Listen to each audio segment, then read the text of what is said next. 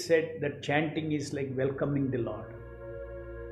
So there is a feeling in welcoming Him. You delightfully welcome. Is it not? If you invite somebody to your house, you delightfully welcome him. Not that you are, like a very somehow, okay, I have to invite them. Not like that. You delightfully invite them. Two ways you can do. Delightfully you can invite them. Or some social obligation is there, we have to call them, let them come. No, it's not like that.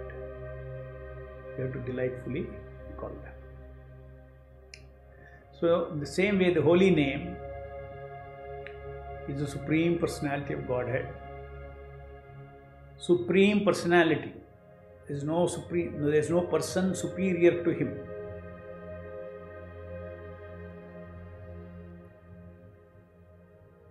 So that Supreme Personality of Godhead, we also used another important word which brings out a kind of we can relate with that feeling. What is that?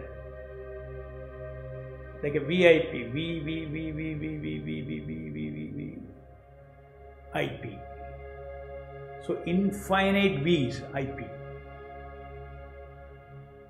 So Krishna is like a IIP, most important person, infinitely important person. Now suppose in your house, someone comes, let's say somebody whom you admire so much, and he is a role model for you. He comes to your house. You will be delighted. You will be delighted to receive him.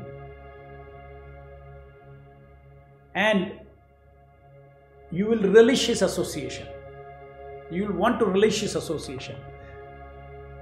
You want to hear from him, or you want to relish his association.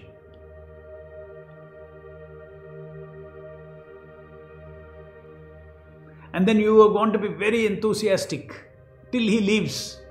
You want to be enthusiastic to serve him, so that there is a relationship built. There is a pleasure of serving him.